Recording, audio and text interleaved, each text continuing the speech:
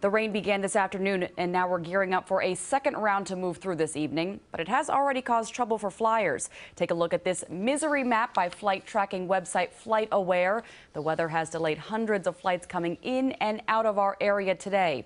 Meteorologist Vanessa Murdock here now with the red alert and how the rest of the night is expected to shape up. Vanessa. Well, I'm still chuckling a little bit at the misery map. I know that's not necessarily funny, but we can't take credit for that. Listen, it is an unfortunate day. We do have one more quick moving round of rain that will move through, and then after that it stays unfortunate, damp and dreary, and the winds will be picking up. This is actually a live picture. Well, it keeps going in and out. So we're going to move beyond this image right here.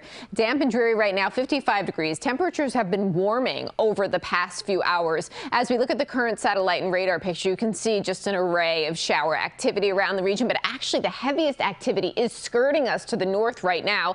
Here's that quick moving little line of rain that will lift through over the next couple of hours. And then after that, it's really just some spotty shower activity for us as this area of low pressure continues to lift off in the northeasterly direction. On the back edge of this system is a front that moves through tomorrow, bringing us a slim chance of an early shower. Other than that, it's cloudy to start your Monday with clearing through the afternoon. Let's show you how things look hour by hour. We're starting it off at 7 o'clock. Here's that line to the west. Notice how it lifts off in the northeasterly direction. We see the wet weather moving through portions of Sussex as well as Passaic, up through Orange, Sullivan, Ulster, Dutchess, and then by 10 o'clock, most of us are drying out. Just a few spotty showers are left. Overnight into the wee hours of your Monday morning, the clouds return as winds are gusting 30 miles per hour.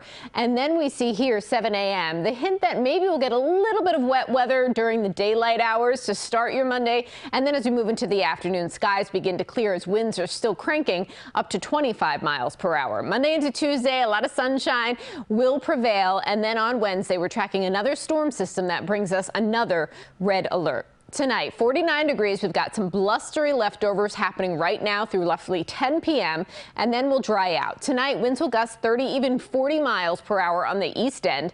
Then tomorrow, again early, cloudy skies, slim chance for a shower. And into the afternoon, we'll see skies clearing. The winds will stay powerful, gusting to 25 miles per hour, and it'll be 53 tomorrow. Your extended forecast. Tuesday's looking good. It's just cooler, 48. Then on Wednesday, it's a high of 59 with a red alert in play. We're expecting not just high winds, but heavy rain again in the forecast. After that, Thursday, Friday, it's cooler in the 40s. Next weekend looking pristine for now. Temperatures in the low and mid 50s with a return to nothing but sunshine. Allie, back to you. All right, thanks, Vanessa.